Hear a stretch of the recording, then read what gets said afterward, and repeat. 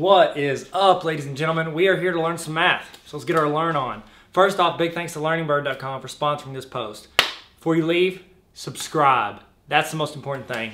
It's more important than spheres, okay? So what we're talking about today are spheres. What is a sphere? A sphere is essentially a ball, is the easiest way to, right here, hold on.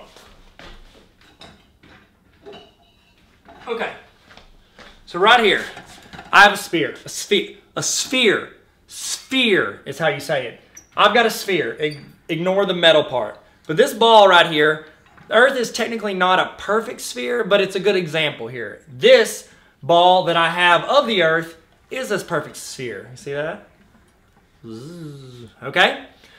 What a sphere is, it is a ball. It is essentially a three-dimensional circle. Okay, you have your center, you've got your outside, and then however the best way to show that it's a sphere, okay? That's a terrible, looks like the center should be like right there, okay? So pretend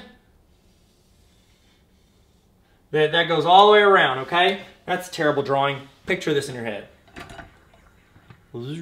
Okay, so let me hit you with some properties of a sphere, okay? First off, a sphere is symmetrical.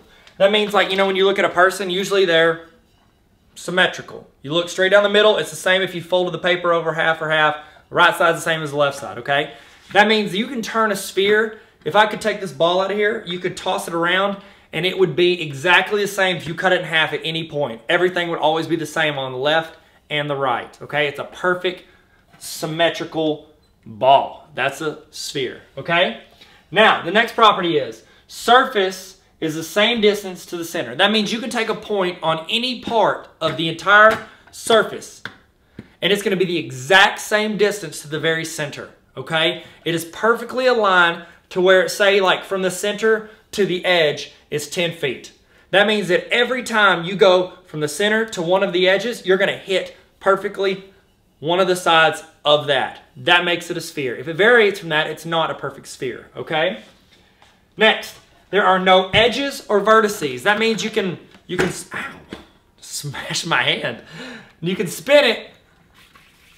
See how smooth that is? That means there's nothing catching. If I did that to like a Rubik's Cube, I would catch every time one of those edges hit.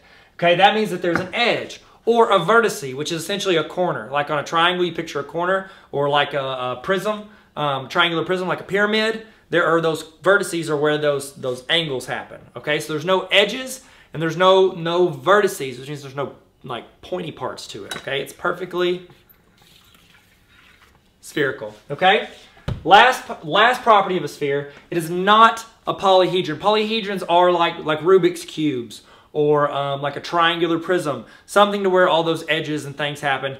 Really, if you know this, you don't need to know that, because those are the properties of one of these, okay?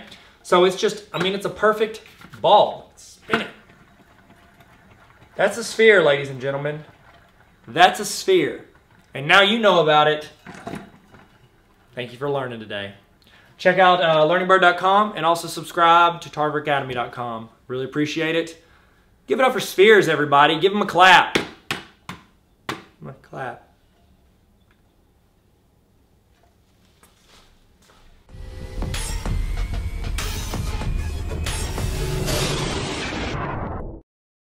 Hey, Tyler here.